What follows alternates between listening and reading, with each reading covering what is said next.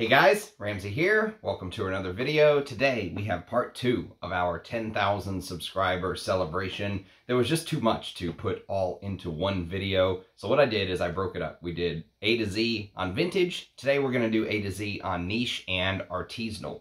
And couple points really quick. Number one is that I'm thankful to every single one of you who subscribed, whether you were the first subscriber or the 10,000 subscriber.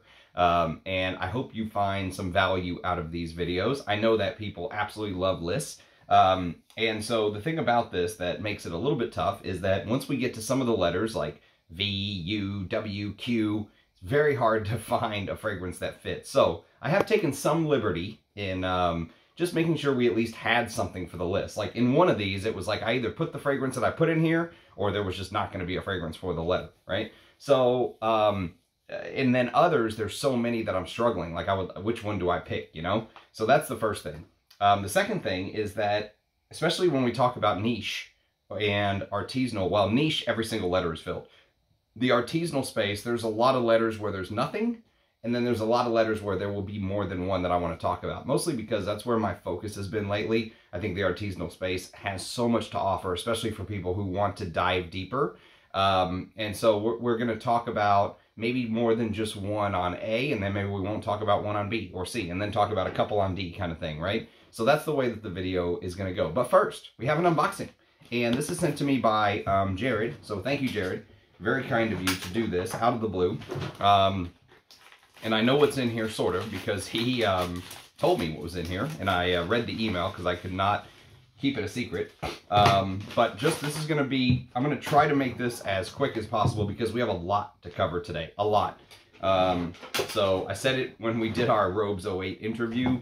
And by the way, I shipped his fragrances on Friday that I promised to send him. So he's going to be getting 5 vintage decants because that's all the decants that I had left.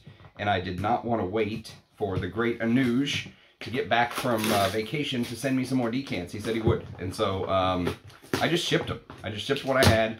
And then we can always do a part 2. Shipping wasn't even that bad. It was like 35 bucks or something from here to Canada. So not a big deal. Not a big deal at all.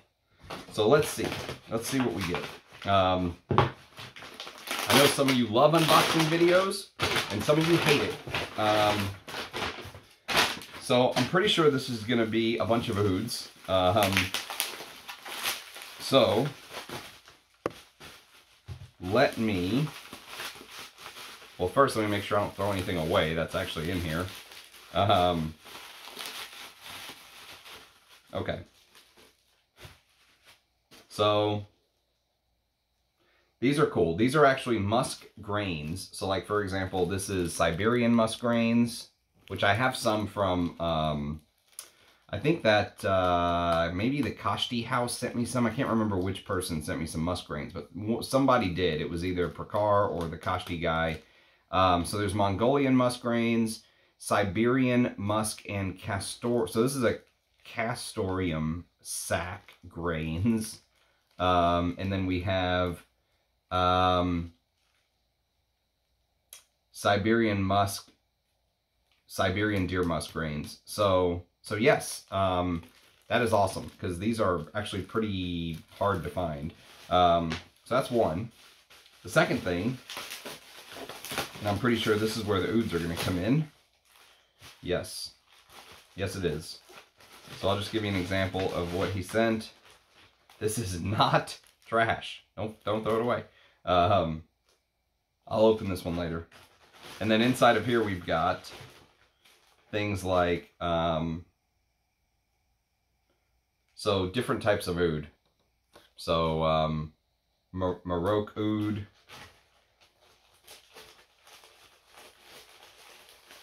I did get a burner finally. Burn. Kalimantan super,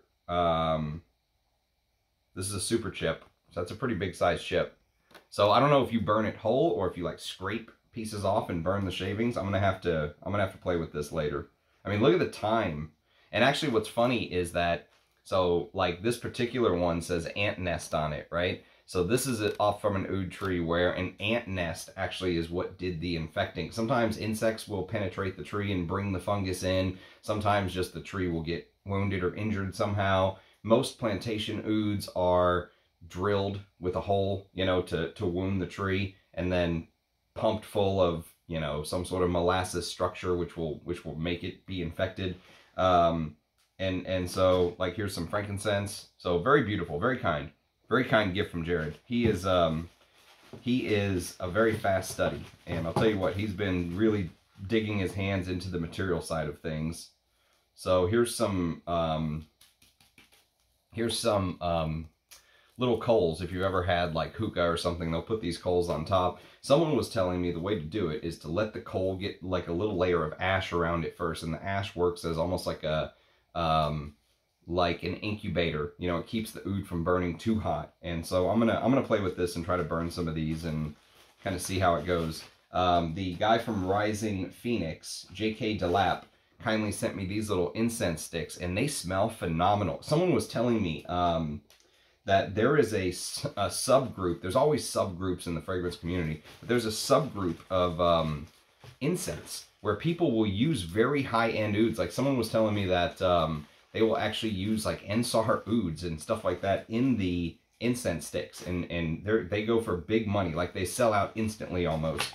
And I'll tell you what, just like this particular one says sinking Na Trang from Rising Phoenix, and I just took the cap off the other day and smelled it. It smells absolutely phenomenal. I mean, phenomenal, even without burning it. So I can't wait to burn these and kind of get to know them, and burn some of this stuff and just see how it all goes. And then, of course, he sent me these beautiful, you know, individual ouds and attars and stuff like that. So thank you, Jared. A beautiful gift, my friend. I am absolutely overwhelmed with stuff. I tried 2 Rising Phoenix ouds last night to bed. One of them was from, the guy said on the packaging that it was distilled in 1936. I mean, you think about that, before World War II, they distilled it. And so it did smell old, but it smelled very black, very dark, you know, very, just kind of, you know, like, imagine like black tire burning. And so it was, it definitely smelled antique. It smelled of old furniture and old libraries and old, you know, almost fungal in a way, but nutty, fungal, very interesting oud.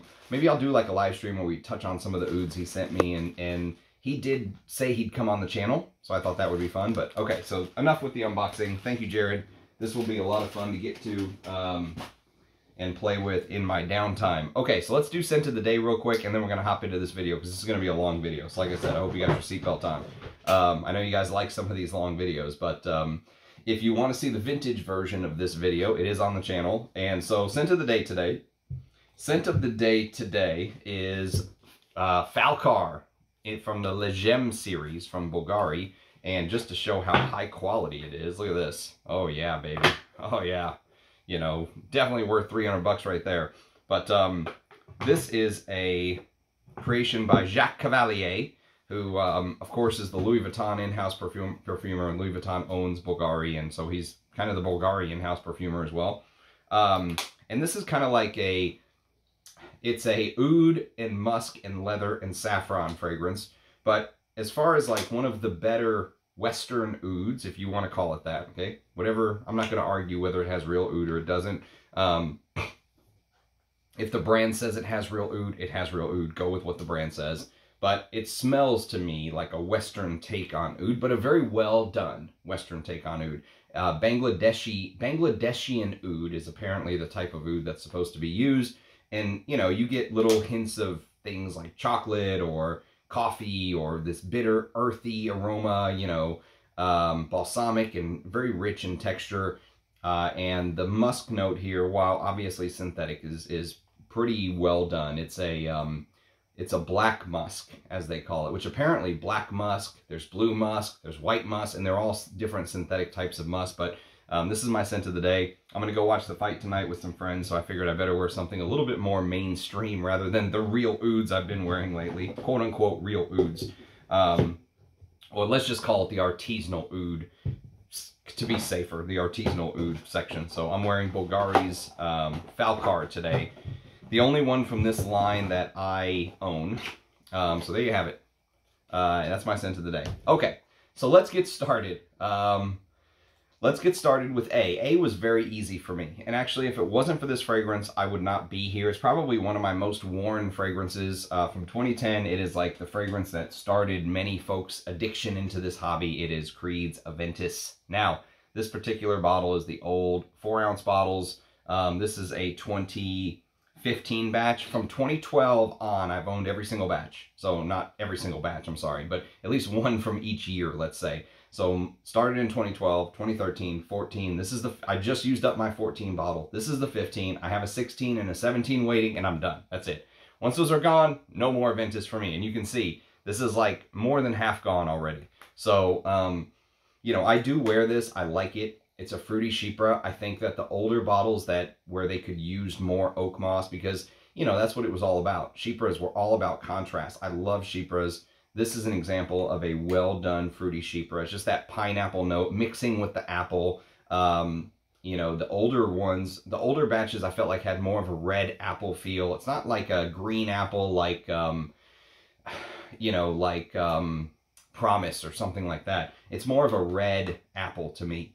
The old batches were. Now, I think that's kind of changed, and the pineapple note has been amped up, and, you know, you get the argument between a smoky batch and not smoky batch, which one has pineapple, all that stuff. I just found that from 2017 and before, Aventus was great. I got a flacon. Actually, that's not true, because I had a flacon from 2018, and I went through the entire 250 ml, because I would spray it on, it would be gone in an hour. Like, literally gone. No, I would spray it on before work, go to the office, and say, hey, can you smell this? And they would go, nope.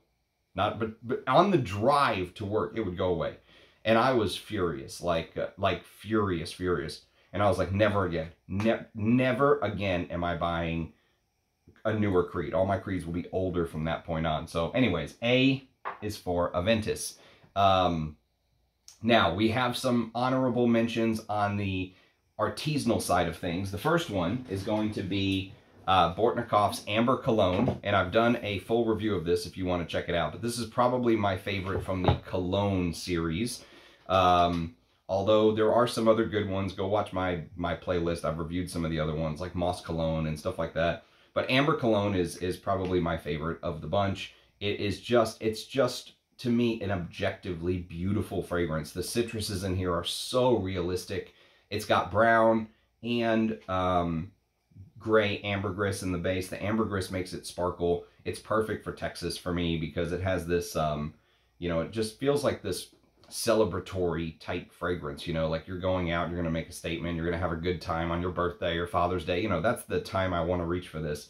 It does have real ouds in there, but the ouds are very fresh and clean, and it has that Bortnikov floral touch, which Bortnikov uses florals like no one else. The Frangipani in here has this tropical feel to it.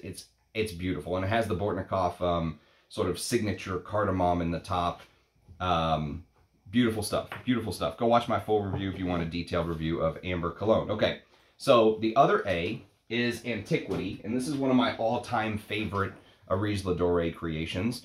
Antiquity is a fragrance that is supposed to be, and you can see how little I have left. Antiquity is peach, bergamot, aldehydes, Cambodian oud, carnation, patchouli, angelica, Russian leather, musk, amber, patchouli, and oak moss. It's supposed to be a perfume that represents this long-gone era from long ago.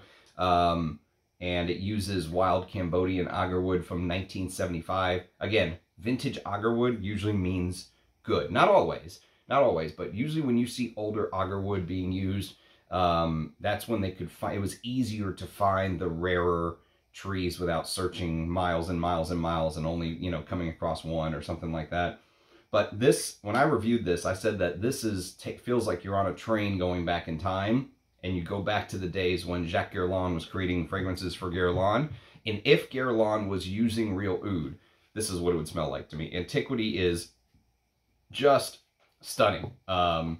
A scent of a bygone era is the way Russian Adam calls it. The Russian leather is, I love the leather note in here. I love the vintage feel, the aldehydes, everything. Go watch my review. And for those of you who are like, oh, Ramsey's a shill because he gets, well, first of all, Russian Adam has never sent me a free bottle. That's the first thing, ever. And the second thing is when you go watch my reviews of this, I reviewed them off of a little tiny little decant he sent me. He sent me like 2 mils, if that, 1 mil. And I'm sitting there like trying to get the damn thing to work. And I loved it so much I had to go hunt down a bottle on a lot of these. A lot of these Arisladores you see me talking so highly about. Don't think he sent me these. He didn't. I bought these. All right, next on the list we have Agar de Noir. So, by the way, I'm only showing full bottles, all right? So we're not going to go into the decant route. That would make this even crazier. So we're just going with the full bottles. But Agar de Noir, I've reviewed this one as well on the channel. This is a strange one because it is very spicy. There's lots of spices like calamus, arnica, cardamom. There's some guaiac wood. But it's about this kind of resinous, sort of benzoin, balsamic, coffee, ambergris, and oud, but lots of like balsams and resins. It's very sticky and black, you know, and if you look at the juice, Agar de Noir, obviously, the bottle is, I think, just a work of art. And not my favorite Arisladore. I like it. It's not my favorite, but still worth a sniff. It has lots of powdery, violety feelings to it, but still worth a sniff. Not like the reference coffee oud fragrance for me, although it is a coffee oud. It goes in a little different direction, but go watch my review if you want to learn more about that. Okay, next on the list, we have the final, I think, and that is going to be Ambrosia. Now, this is a reference ambergris fragrance for me.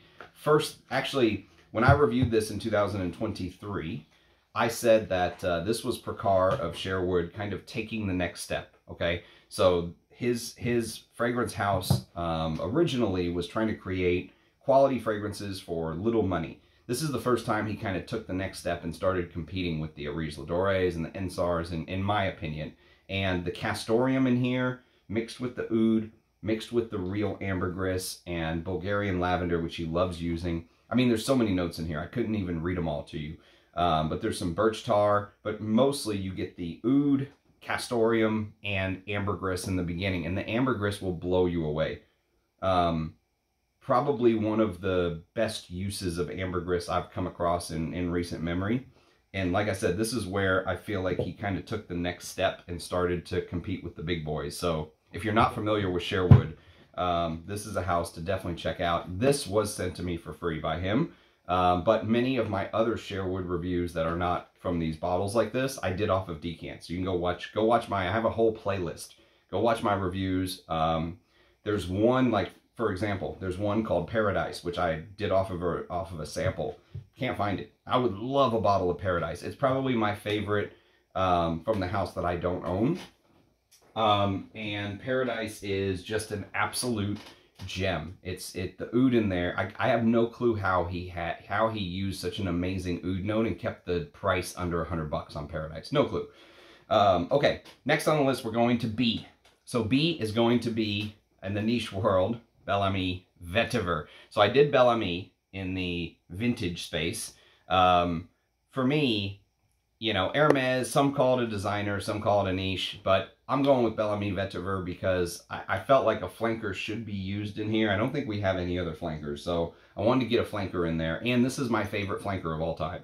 I think this is the greatest flanker ever created. Basically, Jean-Claude Elena adding Vetiver to Bel Ami, maybe a little bit of civet or something else, but it's just absolutely stunning with the Vetiver. Leathery, spicy. It keeps the soul of Bel Ami. And you know, Bel Ami is a strong, powerful creation. And Jean-Claude Elena is known for his watercolor, smooth, sort of, you know, transparent, airy is a way to describe him. So he really went against what he's used to creating when he did Bel Ami Vetiver and stayed with, he stayed with what was sort of the true heart and soul of Bel Ami. You can see the guy there getting ready in the mirror. Rumor had it they were going to discontinue this, and I'm very glad they did not. So apparently this is not being discontinued from what I've heard, but yeah, there was a time there where I thought they were going to discontinue this, and I was like, idiots, please don't do that, and apparently they did not. Okay, so we're going on to C. Now I did cheat a little bit, well, maybe not cheat, but took some liberty on this one, because C, we're going with Creation E by Roja. And by the way, you're going to see a lot of the same niche brands in here. So You're going to see lots of Creeds, lots of Amouage, lots of Rosias, you know, these type of brands in the niche world, because those are the brands I have lots of bottles of. And so C, I went with Creation E. The reason I say I'm taking some liberty here is because this is only like this in America. All over the rest of the world, it's called Enigma Pour Homme. Apparently there was some sort of a copyright issue where they couldn't use Enigma in the United States. But I love this fragrance. It's one of my favorite sort of cognac fragrances. It is a little bit sweet. If I could change anything about it, I would tone down the way that the vanilla and the benzoin was used. I do like the use of heliotrope in here, and I love the cola opening. The opening to this gives this Coca-Cola feel on your skin, which I absolutely adore. I've done a comparison video between this and the Parfum Cologne version. They're both good.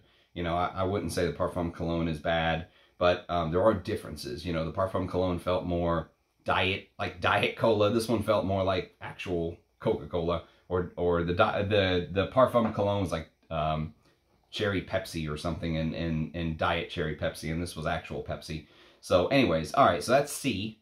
For C on the artisanal side, we're going to go with Cuirtis, which I have not done a full review on the channel by itself, but I have discussed this on a live stream. So you can go check out my Musks collection live stream. Russian Adam sent me a sample set.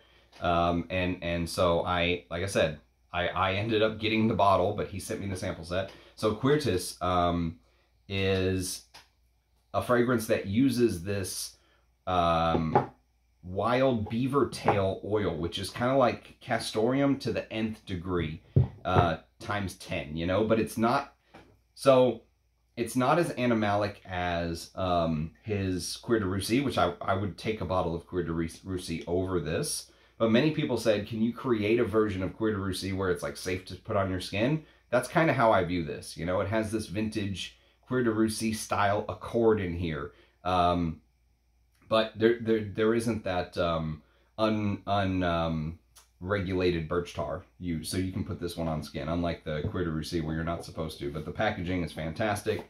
Very happy to have a bottle of Cuirtis.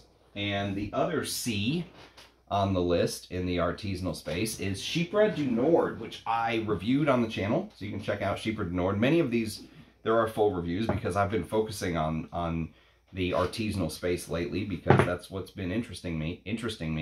And Chypre du Nord is not the strongest Bortnikov. It does share some similarities with Musk Habib, but here there is a peach.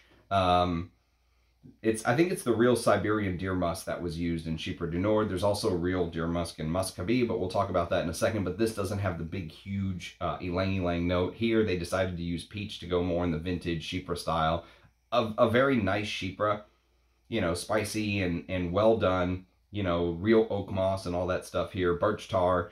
I don't think it's Bortnikov's best work or anything like that, but it is very nice. So Chypre du Nord, if you're a Chypre fan, definitely one to check out.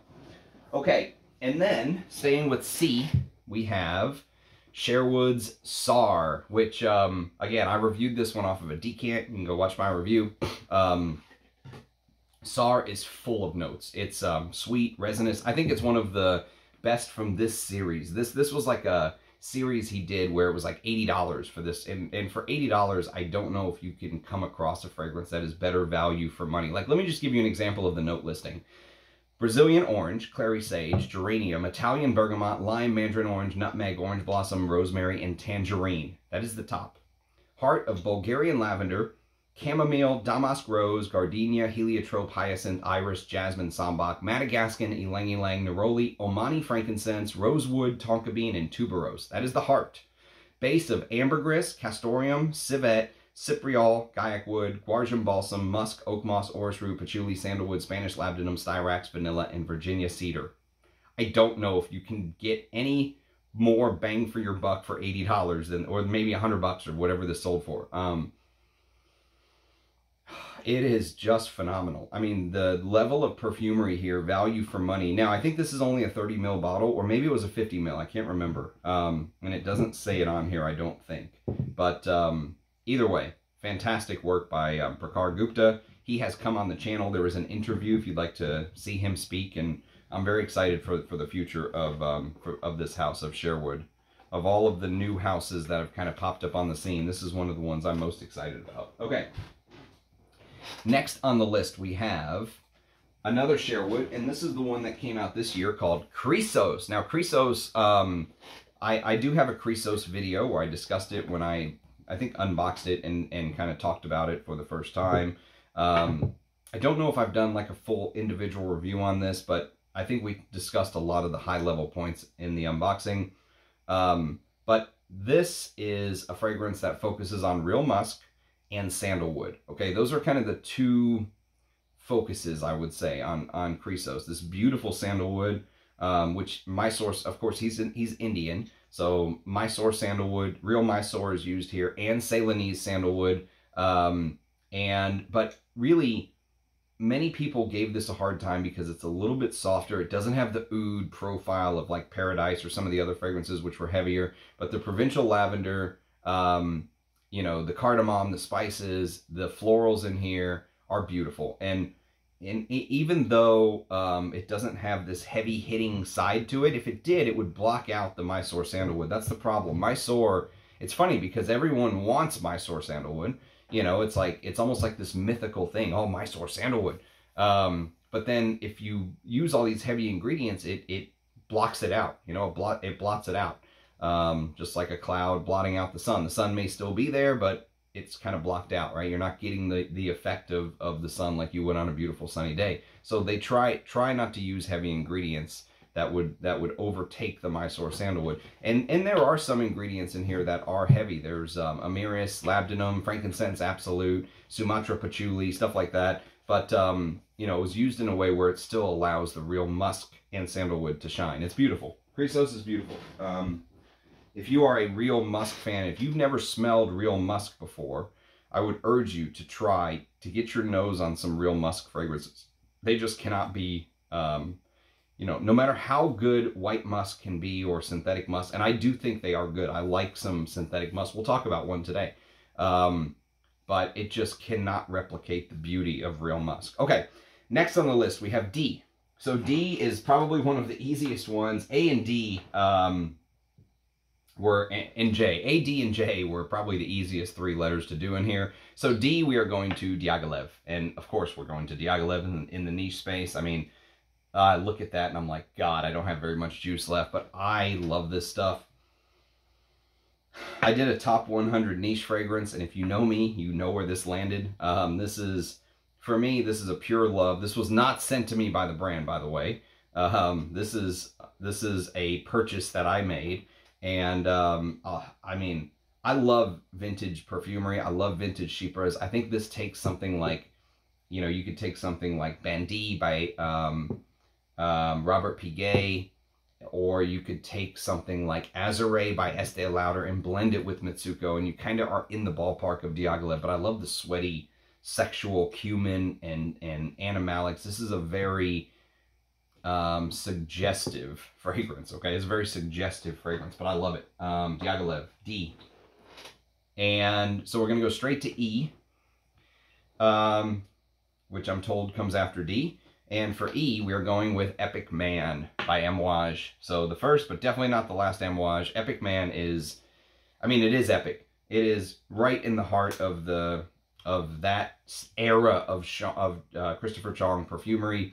Epic Man is, go watch my review. I mean, it is one of my favorite spicy fragrances of all time. It is more than that. I do think as far as using castoreum, not like the actual, like, some of these artisanal houses will use like the actual castoreum beaver sac, you know, when you're creating some sort of castoreum note in a niche fragrance like this, usually it's an accord that the perfumer creates. But Amouage, between this and Imitation Man, two of the best sort of castoreum accords I've ever smelled. They are fantastic. And God, the cumin, the myrtle, I mean, it's like being on the Silk Road, and you're sitting there at night in the desert when it kind of gets cool, the temperature drops after being hot all day. You're there, you're next to a camel, and you're telling stories around the campfire, and someone like throws some spice in the fire, and it just ignites into this green, you know, smoke that just kind of everyone stops in their tracks and looks at, and you can smell the spice explosion. It's spicy, it's woody, it is, I mean, for me, this is like one of my all-time favorite amouages.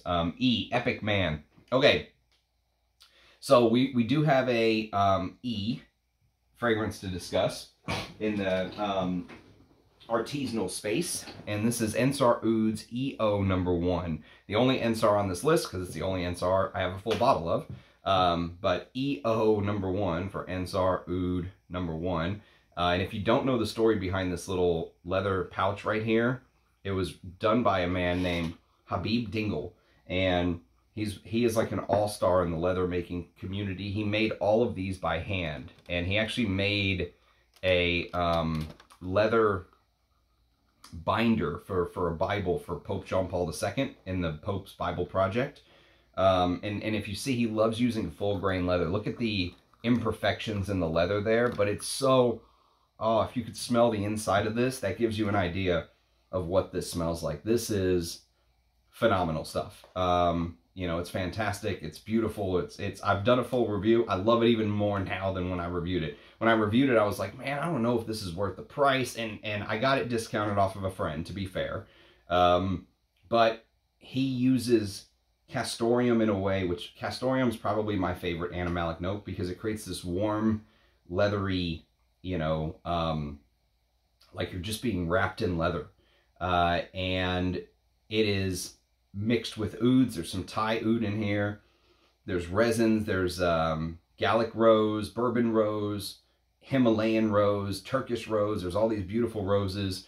And you get that Ensar sparkle, which I think is coming from the ambergris that's being used here.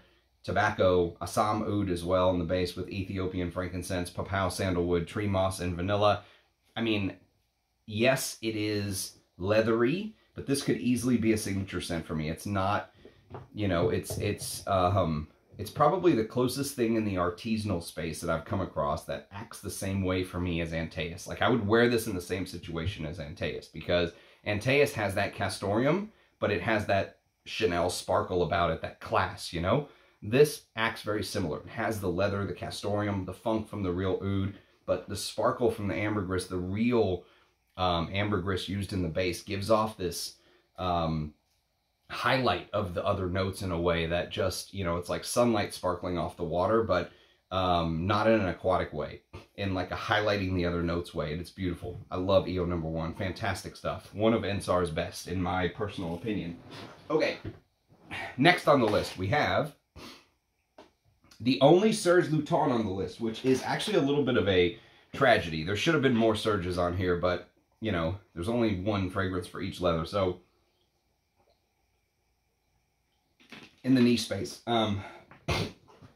Sorry to keep doing that in your ear, but something's going around. You know, when you have a little kid that goes to daycare, it's impossible. You know, you just forget it. Just give me the germs, you know.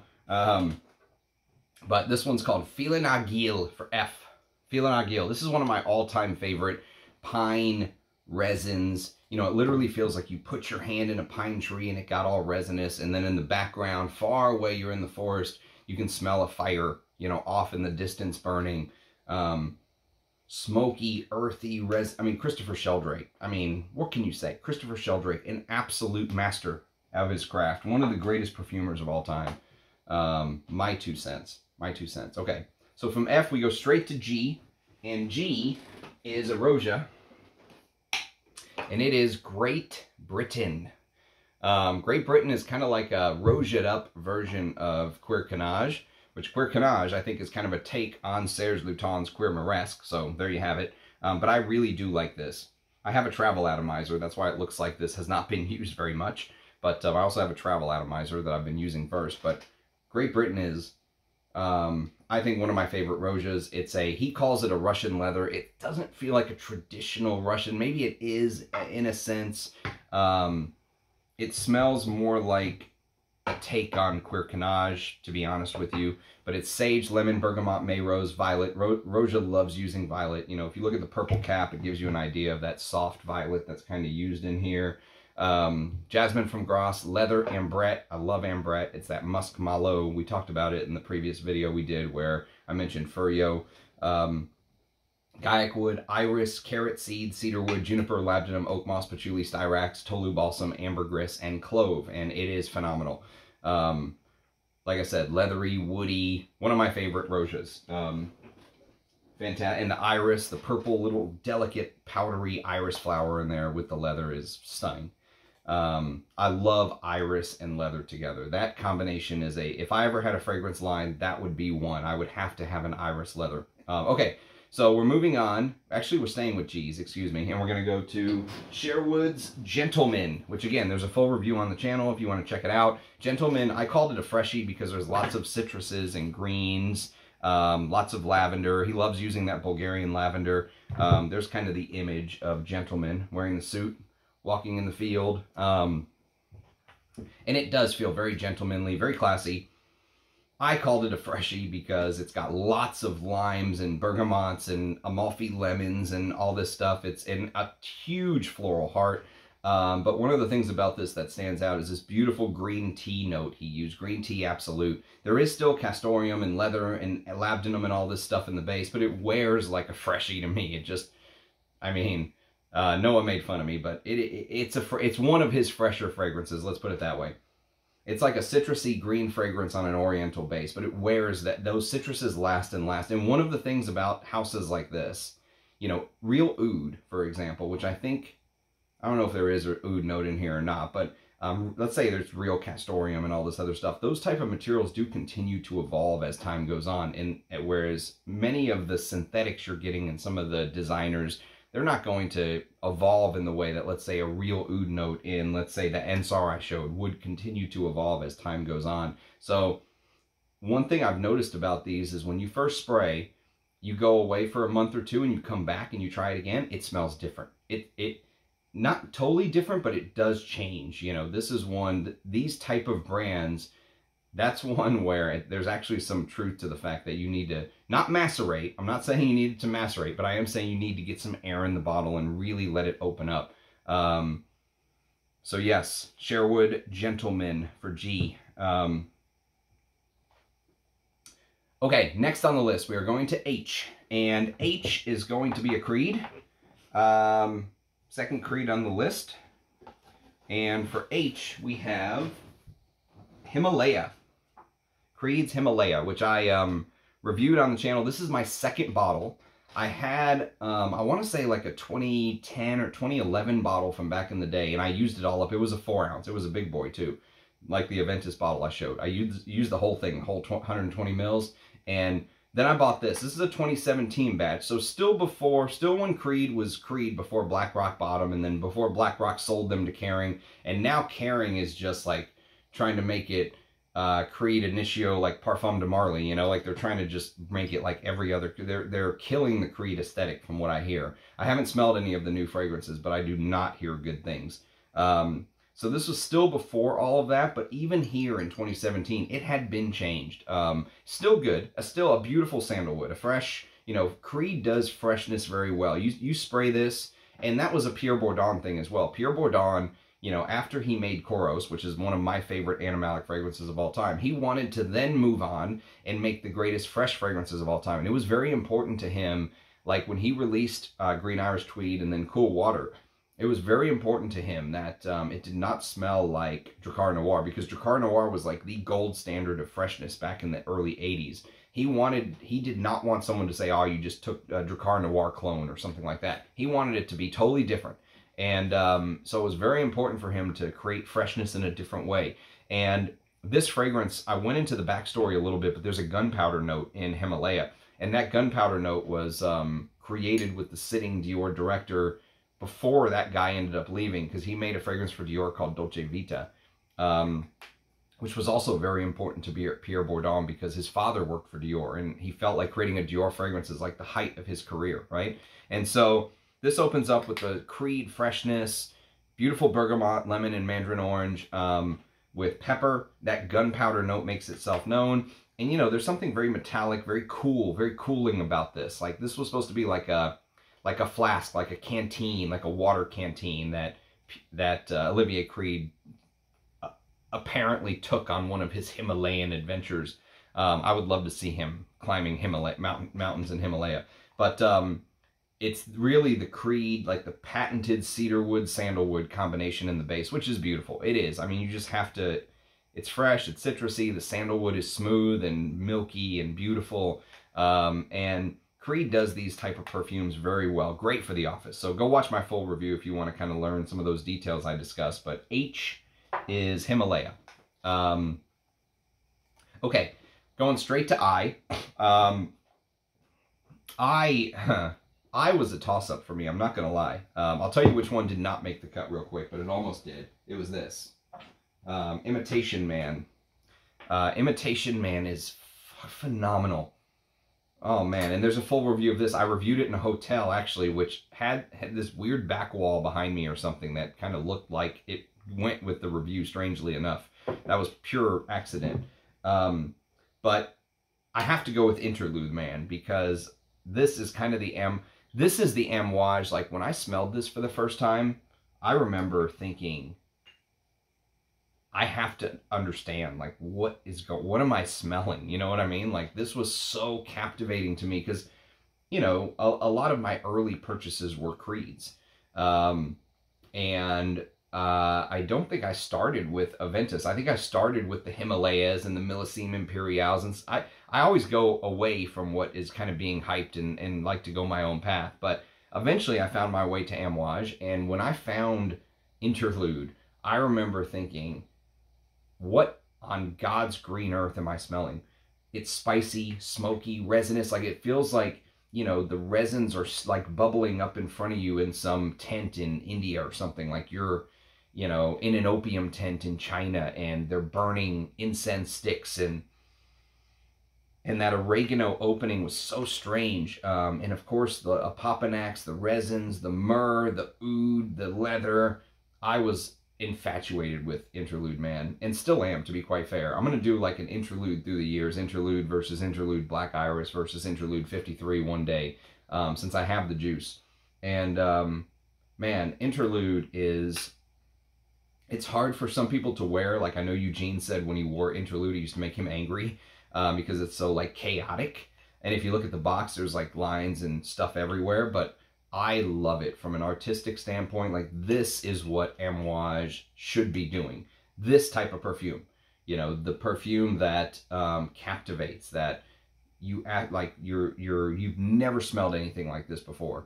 That's what amouage should be doing, not designers in an amouage bottle that they charge $500 for. That's not amouage. That's not what a true niche house should be doing. Again, my 2 cents. My 2 cents. So yes, but Interlude. Okay, now on the artisanal side, we're going to talk about one of my favorite real musk fragrances. And this one is very hard to find, because I think this was a one-run fragrance. Like, they only did 200 bottles, 300 bottles for the whole world, or whatever initially got put out. And then he never did a second batch, because this fragrance is filled with little tinctures and co-distillations that Russian Adam made himself, that it would just be impossible to recreate, is how he explained it to me. But this is called Inverno Russo.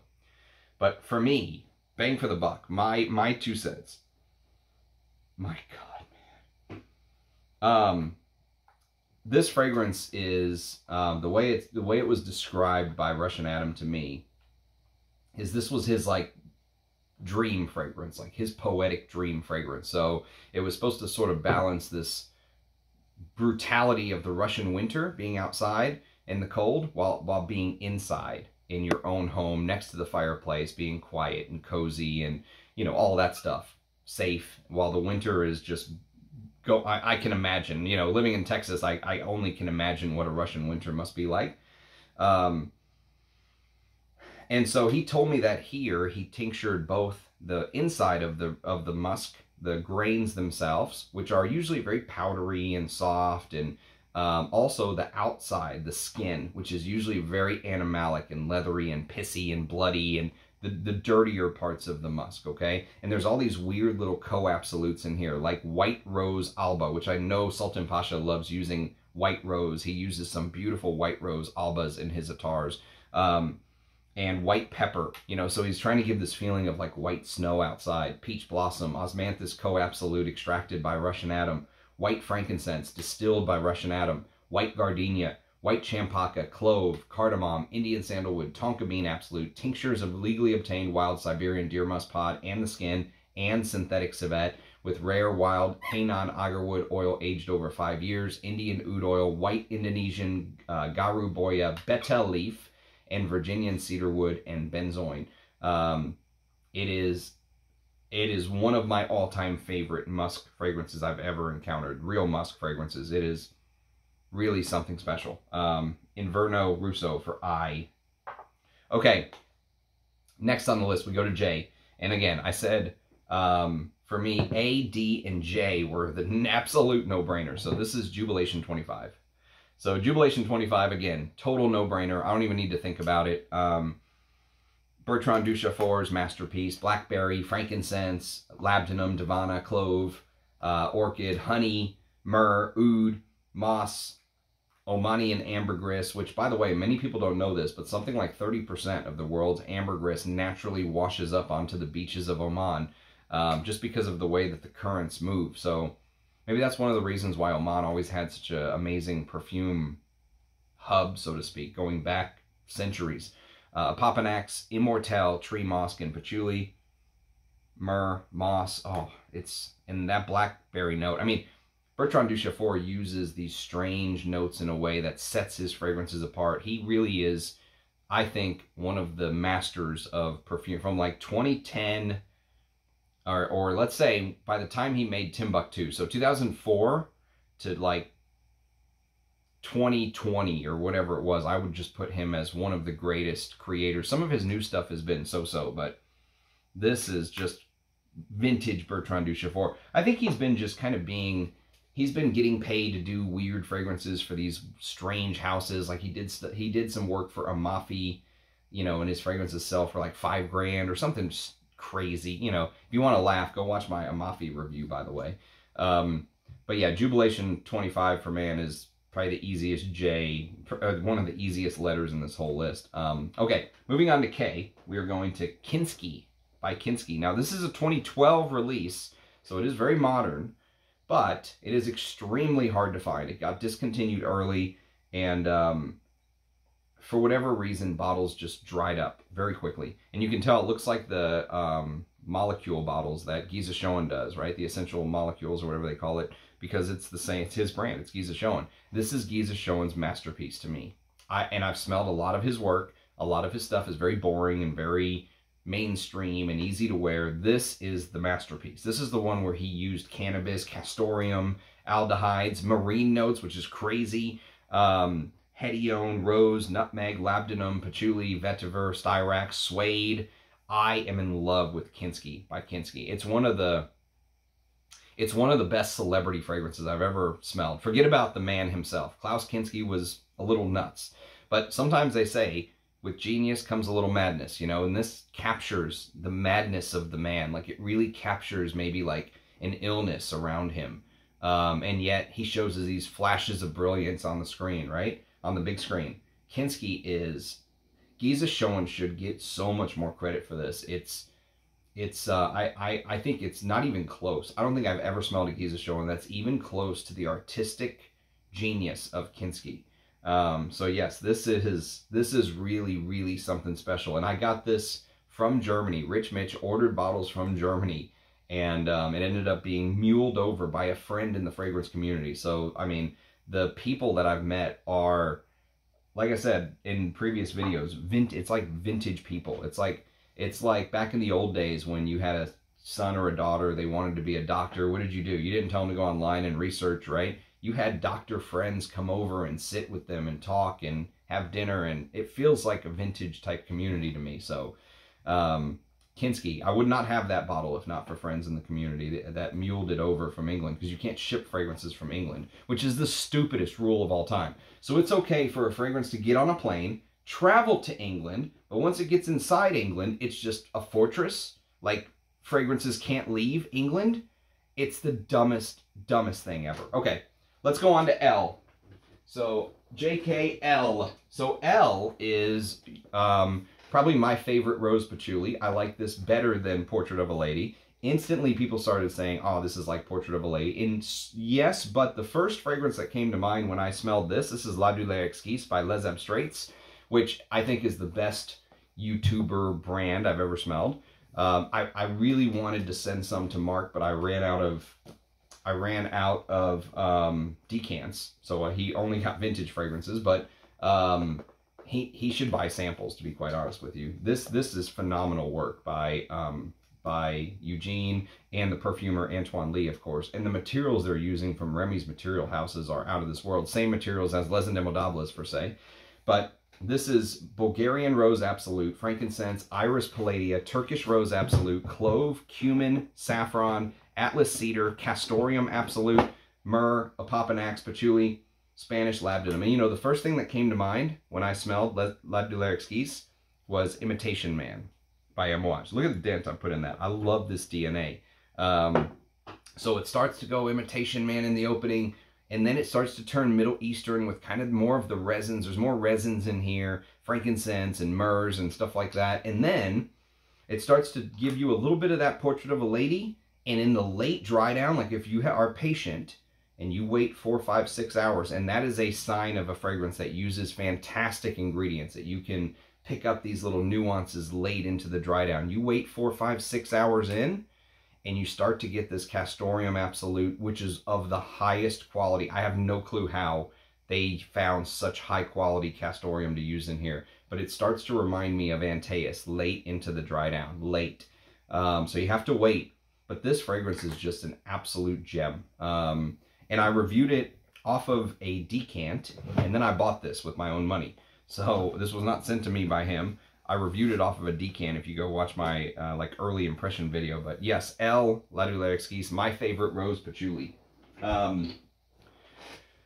Okay, next on the list we have a artisanal fragrance to highlight. And it is a Bortnikov, and it's probably become my favorite Bortnikov. I think when I ranked my Bortnikov video, this was second, but I would put this first right now. This is Lao Oud, because this is his most animalic oud he's ever used. It is pink pepper, magnolia. He loves using those flowers like magnolia. Peach, frangipani, beeswax absolute, cinnamon, chamomile, Peru balsam, cacao absolute, oud from Laos, tonka bean, crocodile wood, coffee, oud from India, vanilla absolute, birch tar, and gaiac wood. And the opening of this is so beautiful. The animalic bits in here are so beautiful. You get a little bit of that cacao, you get a little bit of the coffee, but the different ouds in here, the animalic oud from Laos, the Laotian oud is, I mean, like I said, my favorite Bortnikov right now, I would say. So yes, Lao Oud by Bortnikov.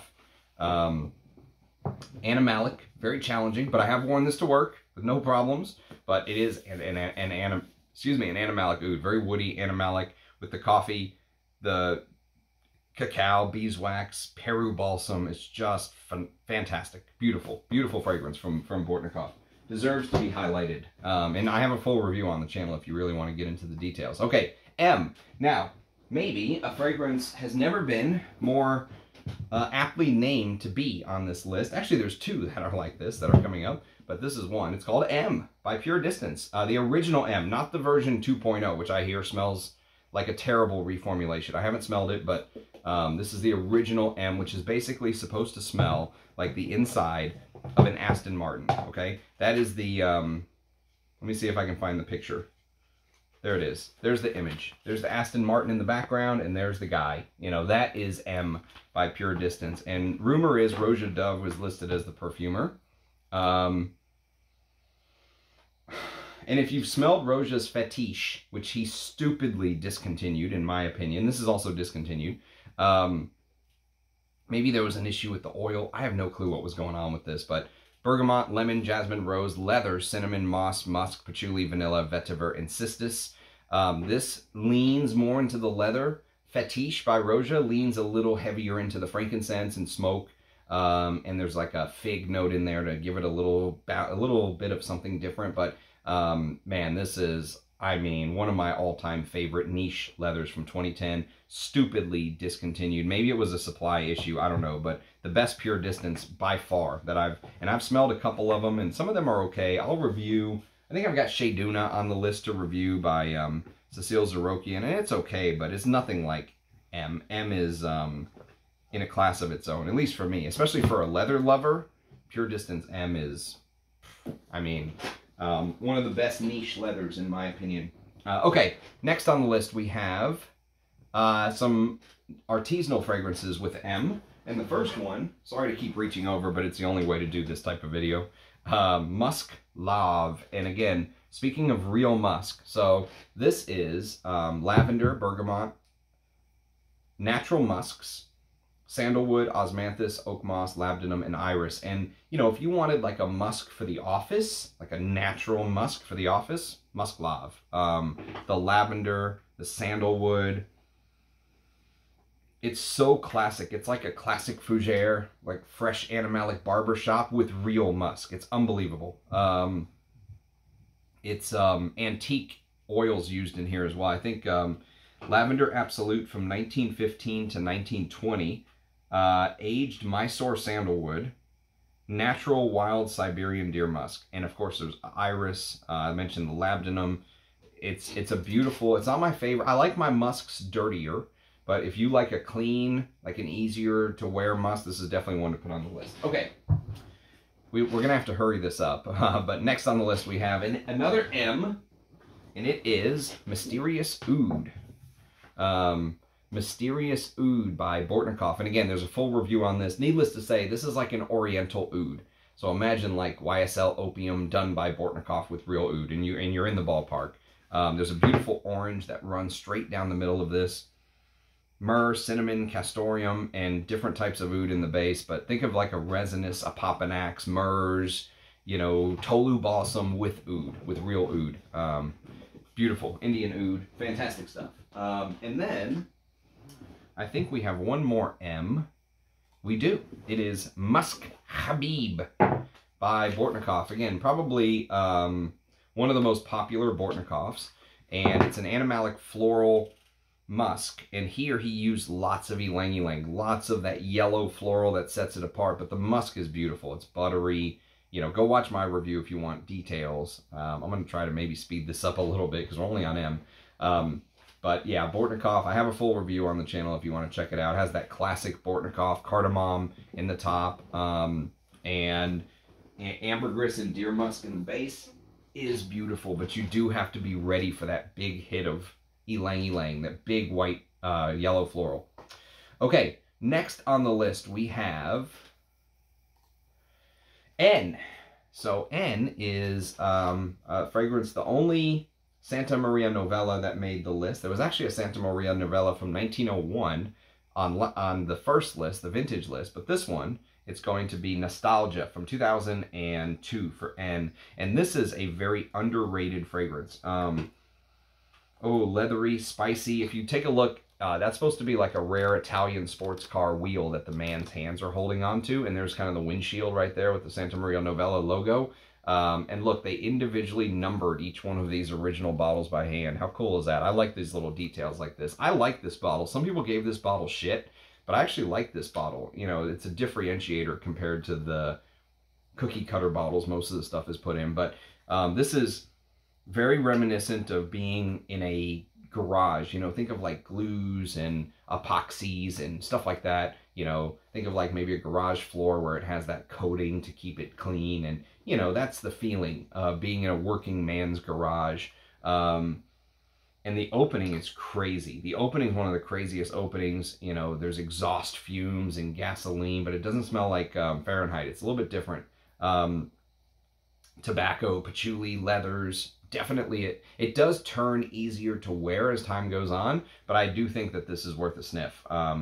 Nostalgia from Santa Maria Novella, probably the oldest house in existence, not just marketing say so, but actually old house. Okay, now we're gonna go to a slumber house. I consider them artisanal. So, and the niche house was Nostalgia. The artisanal house, slumber house, is Norn. So Norn, I'll do a review of this one of these days, but needless to say, it's almost like an artisanal take of Fille aiguilles to me.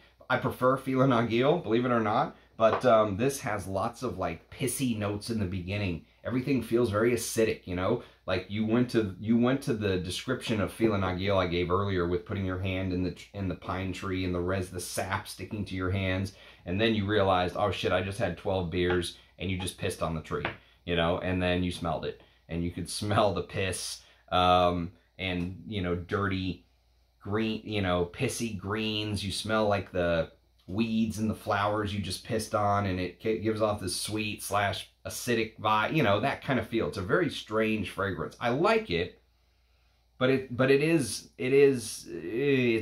may really put some people off. Noir is kind of one of those that I think may put some people off with the spicy green sort of bitter pissiness.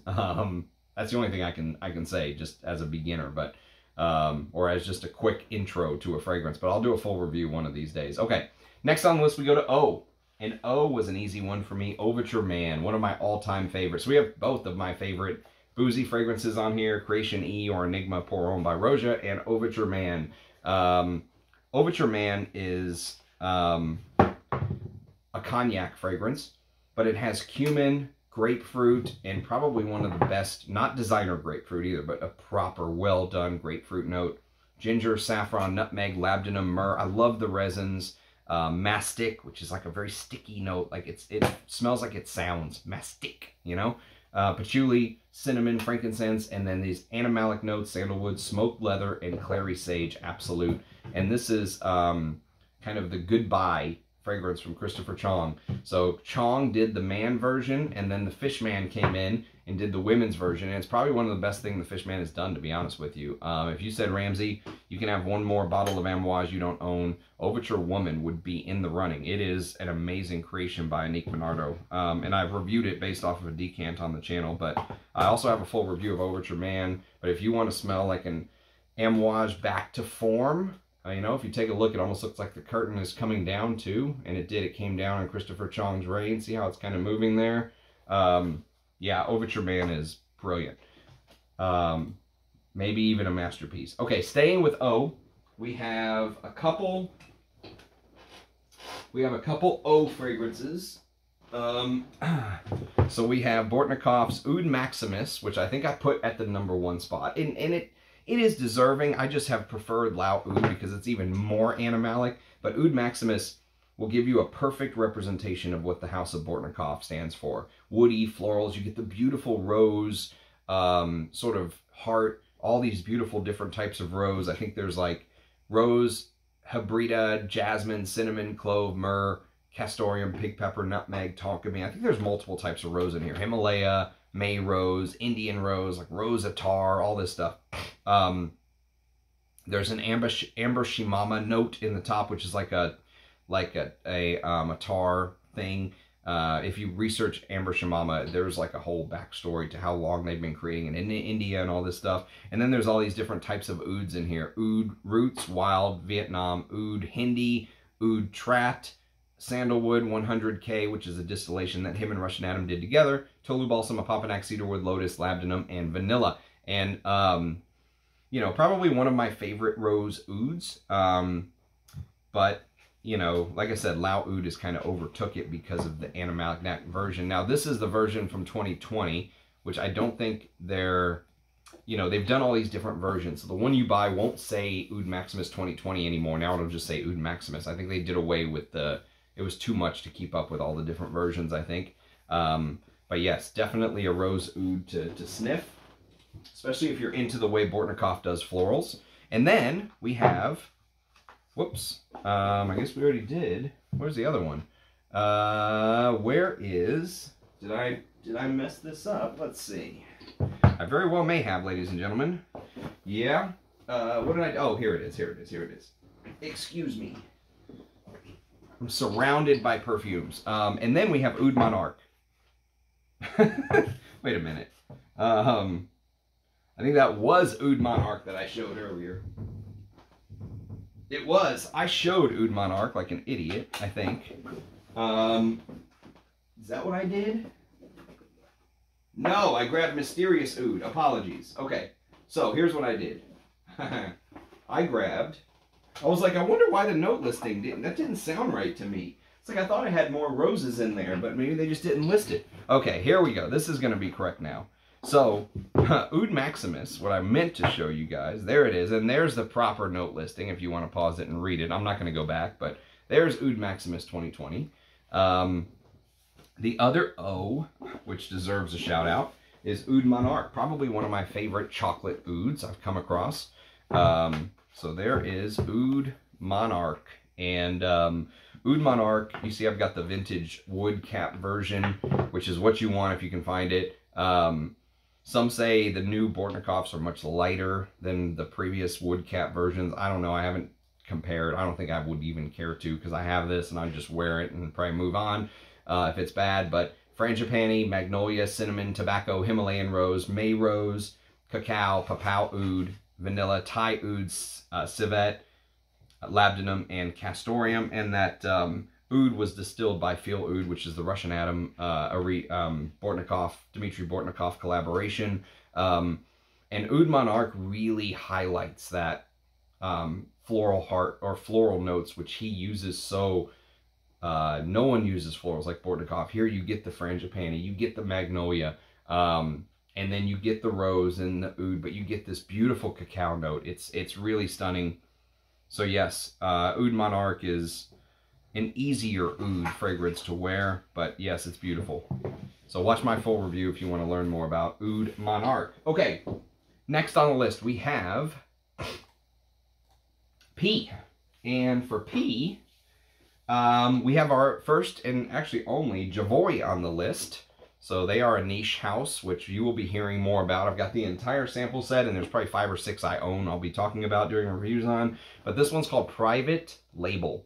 Private Label is actually one of my favorite creations by Cecile Zarokian.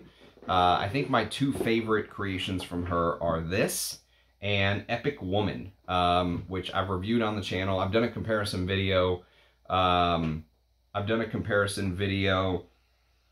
Between Epic Woman EDP and Epic 56, I think. So you can check that out. But Private Label is fantastic. It may be my favorite Papyrus Absolute or Papyrus fragrance. It has this burned paper feel about it. Think of like burning a scroll in the old Alexandria library or something. Patchouli, leather, vetiver, labdanum, birch, cedar, and sandalwood. This is kind of one of those fragrances that you can just rock about anywhere. And I knew, I was like, I gotta stop fucking around and just buy this bottle. You know, I've had it for a while, but it's woody, leathery. I mean, it just, I think, one of the best from the brand. Private Label by Javoy. And then, staying with P, but moving on to the artisanal side, we have probably the newest fragrance we're going to discuss here, and this is Poseidon. This just came out a month or 2 ago from the House of Sherwood. Poseidon is, you know, his fragrances do have a certain DNA, and some of them do start to smell similar. You're going to smell the cashmere, lavender, and rose and everything from Chrysos in here, but he amped up the jasmine, he amped up the florals in the heart. You know, it feels like there is this very chewy tuberose jasmine, like red champaca. That's the floral that's used in here. That's a differentiator. He sent me some. It's on its own. It's absolutely beautiful as well. But red champaca, and in the base you have Assam oud, Borneo oud, myrrh, Spanish labdanum, Sumatra patchouli, orris, and of course the ambergris, which he actually put in the heart here. And I think he put the ambergris in the heart in a couple of his fragrances. But yeah, Poseidon is, it is definitely worth a sniff. Hard to find, again, because he only does limited runs. He individually numbers each bottle. I told him he needs to start doing 100 to 200 bottles, and he promised he would have a website up. The only way to buy these now is to contact him directly on Instagram. You can say, hey, Ramsey sent me or whatever. But yes, he will have a website up by the end of the year, he promised. So we'll see. But Poseidon is definitely worth a sniff. There's a live stream we did where some of the guys who smelled it first got a chance to kind of weigh in, and they were right. You know, those chewy florals is a good way to describe it. Okay, next on the list we have, excuse me, a fragrance that I actually don't want to show you guys, but if I didn't, there would be no fragrance to show for Q. So again, it is what it is. But this is a fragrance I bought on Amazon for like 20 bucks, based off of Scented Moments channel. Recommended this, actually. It's a Latafa fragrance called Kaid. And again, if it wasn't for this, there would be no Q. So Kaid. And actually, if you look for 20 bucks, I mean, this is like leather thing. You know what's funny? There actually is something funny about this. It's that this fragrance, from just smelling it from here and wearing it, which I think I wore it once since I bought it, and I was like, okay, whatever. But from spraying it on the blotter and just kind of, you know, what I remember about the fragrance, this fragrance reminds me of Haultain by Parfum de Marly, which I reviewed off of a sample. And from that sample, I remember I would rather wear this. I would rather wear this. The cologne is better than the fucking $430, whatever the hell they're charging. Nutmeg, saffron, sandalwood, oud, amber, vanilla, and leather is the notes. You know, for 20 bucks is not bad. It's just I don't like talking about these type of fragrances. Okay, now we're going on to R. R is an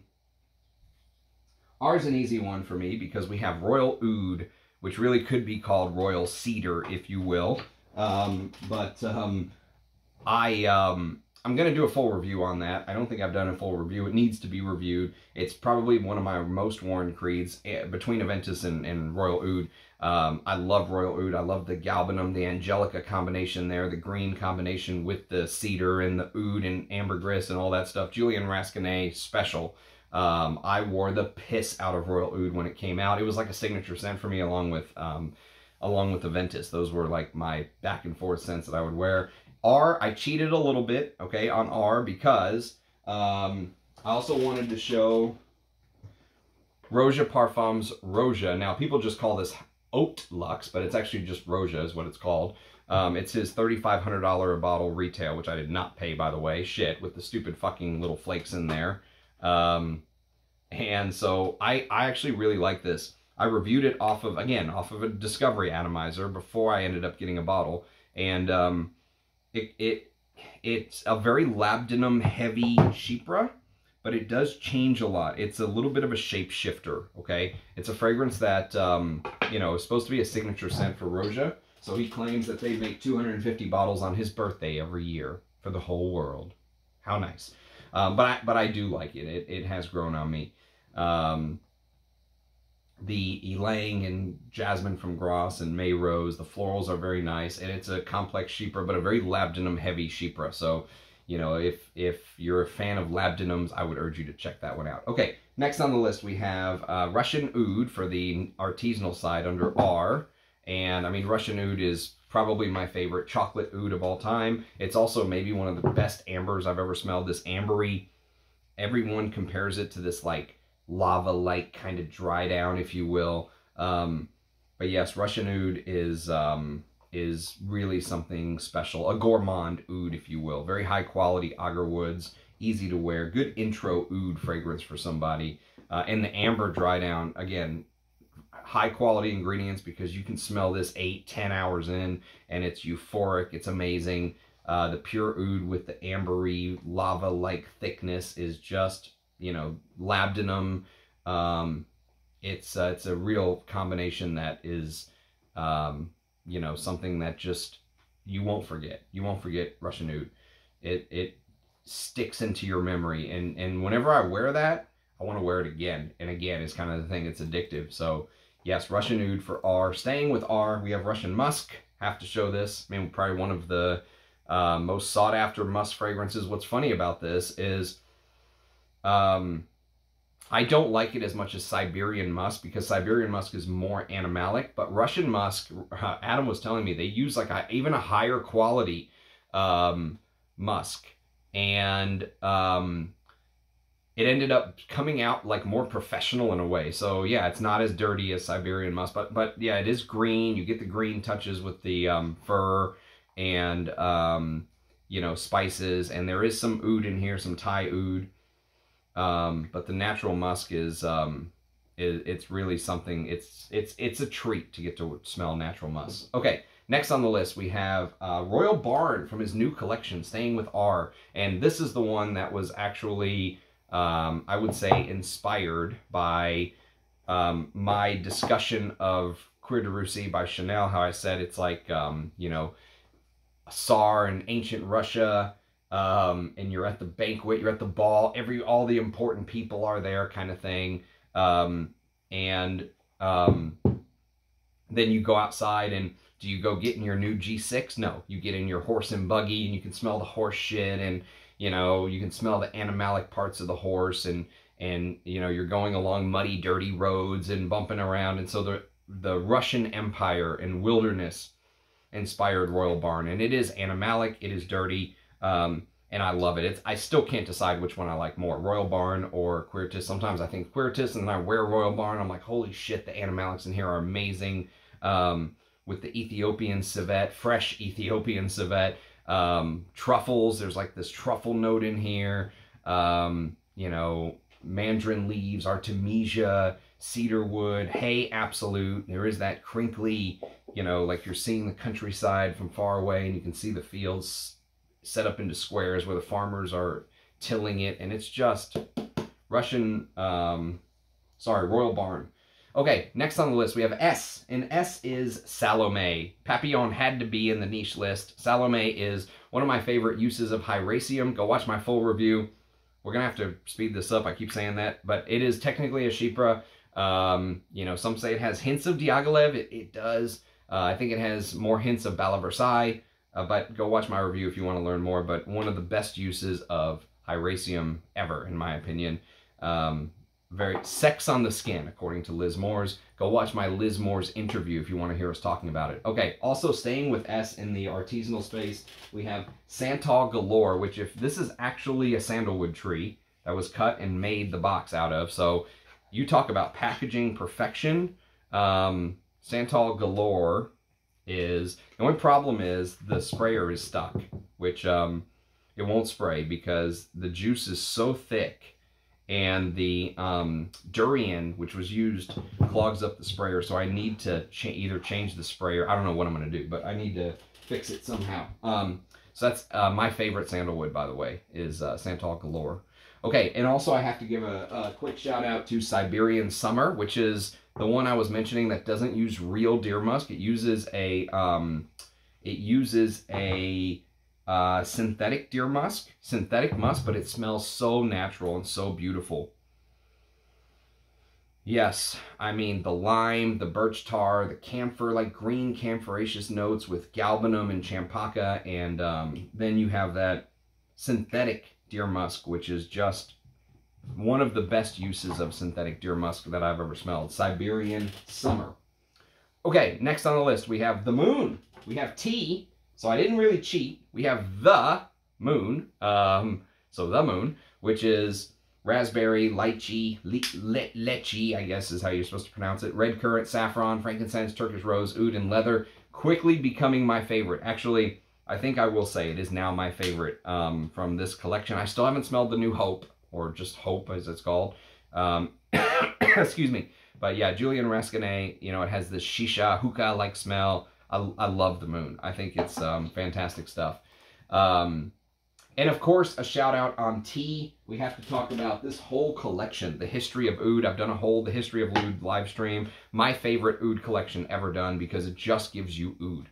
Oud in perfumer's alcohol, dosed to the correct amount so you can enjoy it. I pulled out the Quinam one because it looks the best with the real oud cap, which maybe if I'm like desperate, could you imagine me trying to scrape this off and put it in the subatism burner, like a junkie, like, oh, I need my oud hit. But could you imagine me doing that? But this is technically a real oud cap, so yes, but it's obviously it's not Quinam, or the cap would be worth thousands in and of itself. But go watch I've reviewed every single one of these. I love these so much. I think they are like going to class for oud. They're just hard to find now. So the history of oud, the whole collection, I've got reviews on all of them. Okay, now you.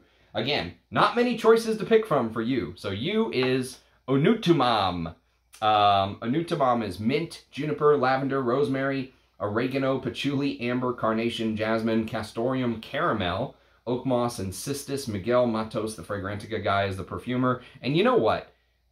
This is the kind of stuff I like. This experimental, crazy. They actually call this the experimental collection that this is in. And it's smoky, leathery, animalic, the castoreum. I mean, it smells like the weirdest fougere you've ever smelled. I'll review it one of these days, but Onutumam is nuts, and there's not many U's to choose from. So V is another situation. There's not many V's to choose from, but here's one I have reviewed, and it is Creed's Viking. Not Viking Cologne, which is shite, but Viking. Viking is a spicy, fresh fragrance that is well worth your time. You know, it smells like you're smelling the actual Viking ship with ambergris bumping, or, you know, ambergris infused waters bumping up against it, seawater. The spicy peppermint opening is very, very energetic is the word I would use. Energetic is definitely the word to use here. And it is I think the last great Creed, in my opinion. It's very sad we're at that point, but it really does feel like the last great Creed. In fact, I went through an entire 100 ml bottle.